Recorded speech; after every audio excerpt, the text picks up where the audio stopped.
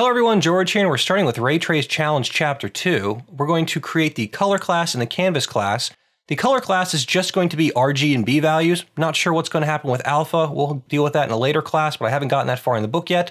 So just RGB. We're going to implement a default constructor, and we're also going to create a toString method so we can print out our results to the console for unit testing. Here's our first unit test. We're going to test out the constructor and make sure that the RG and B value print out properly and everything's set up according to what we expect. We go ahead and create a default value with no parameters as well as ones we set ourselves. We're also going to hard code some static values for color: red, green, blue, yellow, black, and white, and I'll eventually add more colors as well. But these are the simple ones that we need. I like how Unity has those already created for us. Just saves us a little bit of time with having to, write out more floating point numbers.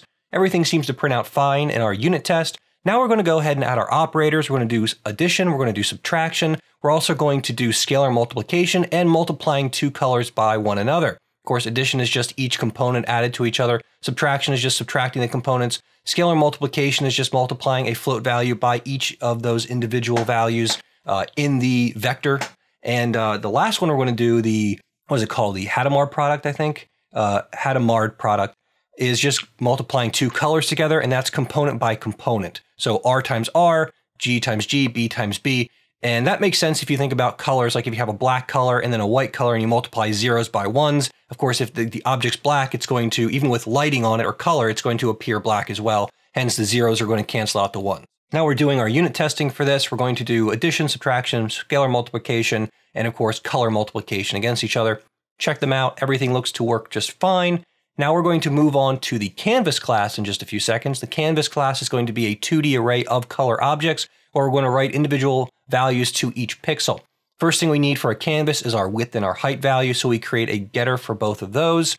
You're going to set the width and height when you create the canvas object.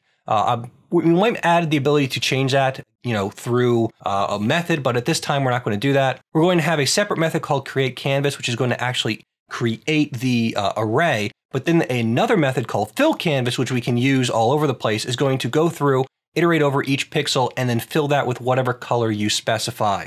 This way we have both a create method and a fillCanvas method if we just need to wipe the entire screen. We're also going to create a setPixel and getPixel value. You'll notice I'm writing out these methods. That's just how I like to work. I like to write them out instead of using the shortcuts in C#, just because in Java and C++ and all the other languages that I code in, you have to do that as well. We're going to create our unit test for that, testing out the canvas. We can't really test it out just yet. We're going to test it out in a little bit, but for right now, we're just going to print out the width and the height for the constructor. We're going to test to see whatever a value might be with fill. And then for get and set, we're going to grab a value and print it out, and then set a value and make sure it's the right one as well. Here we are creating our canvas. We're going to do 100 by 100 pixels to start with.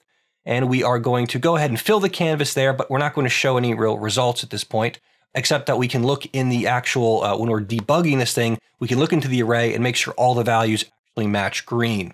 Here you can see we're going to go ahead and print out the height with a pixel value at a particular location, and we're going to set a pixel value to be blue, and we're going to see whether or not that value did turn to blue by using a getPixel. Here you can see I'm iterating over the array, checking to see the values are actually green.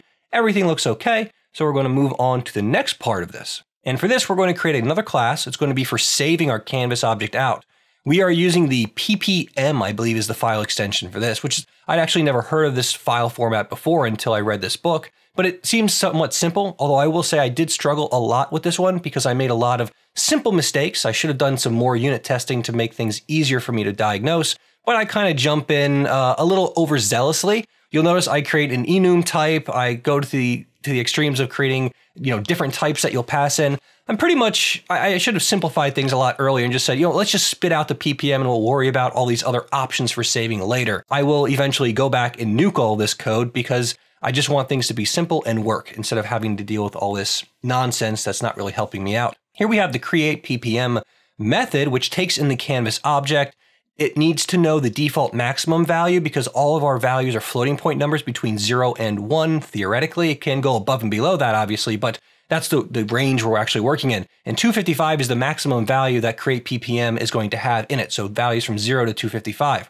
I create a header in this case. The header is the file type, which is P3. The body is going to be generated here in just a moment, where it's going to iterate through every single pixel and then create the different lines. And then the footer is just a new line because apparently one file format, or at least one program, requires there be a white space at the very end.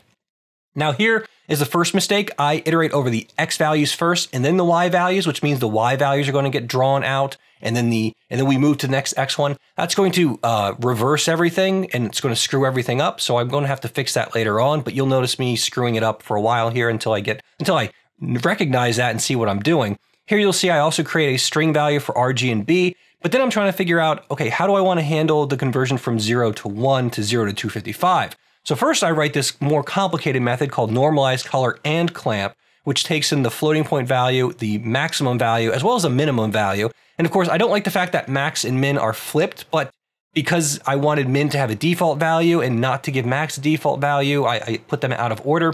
Here I go ahead and delete that method, then bring it back, and then I realize what I want to do is just have a clamp method by itself. So now I'm going to have it so that I expect this value to come in as a floating point value, but I'm not going to rescale it here. I'm just going to make sure it's not exceeding the minimum and maximum value. So right there you can see string Rs is clamping the color value multiplied by that maximum value and then converting that over to a string. Now, the way I implemented this method is incredibly bad and ends up slowing down the program because I'm doing all of this string manipulation where I continue to add to the string, which means the string has to be destroyed, and then a new string has to be created where you latch on the next value, and it's just a mess. Don't do this.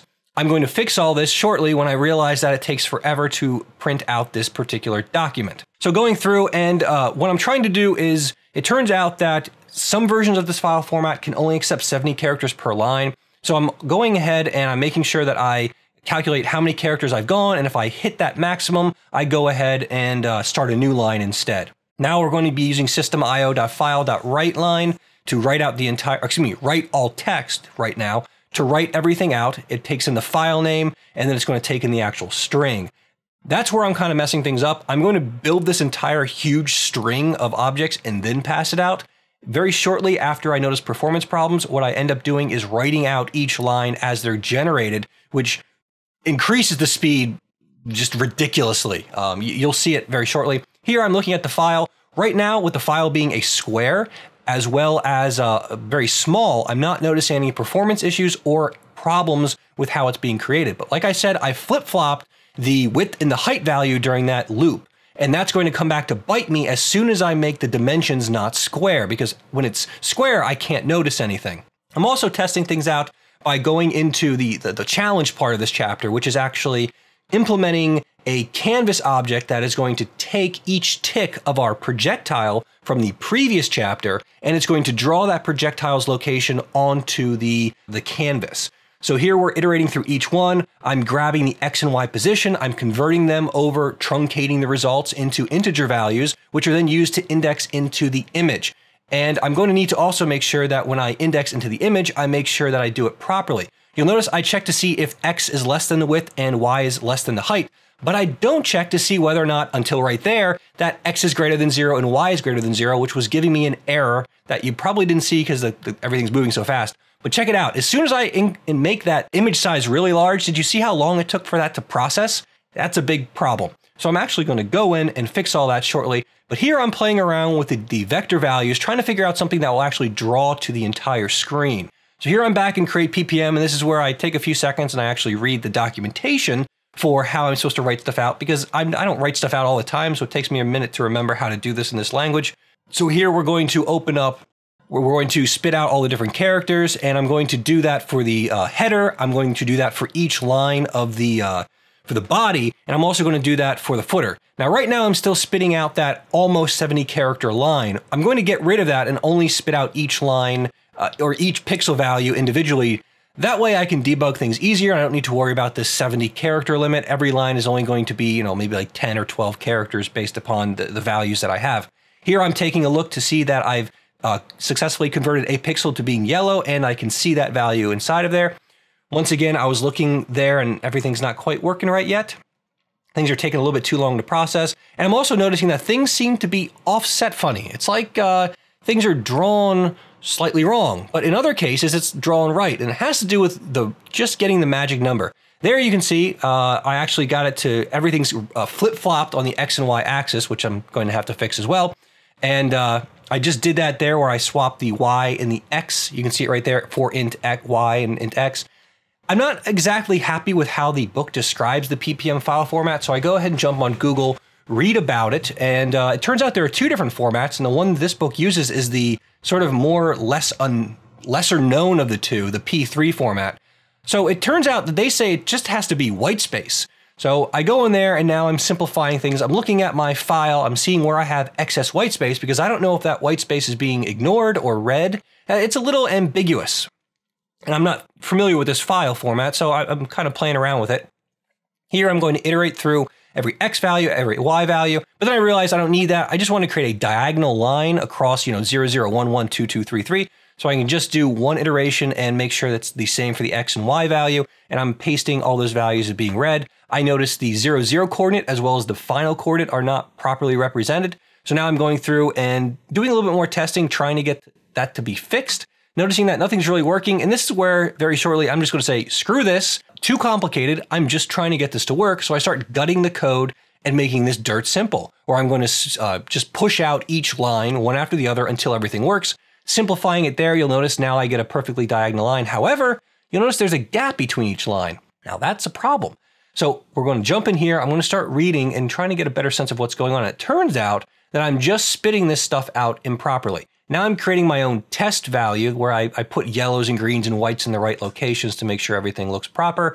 And I'm going through and I'm looking at the plain ppm file, and down there at the bottom, you're going to see they give you an example image. After several failures, I'm going to grab that and create it on my desktop, as you can see there. I'm going to open it up inside of Photoshop to see what their test is like. And I'm going to compare that to my own and see whether or not things are working. And that's where I start to format the file and I delete the different elements to make sure that they look properly. Here you can see I'm actually lining them up as they're supposed to be inside of my image as opposed to how they're being pushed out. And I'm seeing why this doesn't work. And here you can notice I have an extra row being generated. And that's what I'm going to end up getting rid of very shortly. There you can see the problem was that I had swapped the Y and the X, the int Y and X order, but I didn't change the conditional. I was still using the width on the height and the height on the width. Now that I fixed that, everything's working just fine, except for the fact that the Y-axis is flip-flopped. So I'm going to go ahead and fix that, of course, by just taking the height of the image and subtracting that out. Once I get my vectors, somewhat nice, I get a pretty good image across the entire thing. Here I'm going in there now, canvas.height minus Y, and that's going to print out a very nice image. And that's pretty much it for this chapter. In the next chapter, we're going to deal with math again. We're going to dive into matrices and set up all of the different operations that are necessary to make matrices work. And I think it's chapter 5 or 6 where we get to start doing ray tracing and drawing graphics to the screen using our canvas and all the different stuff that we've created. I hope you enjoyed this. If you're following along, please let me know how you're doing as well. And I will see you all next time. So long and goodbye.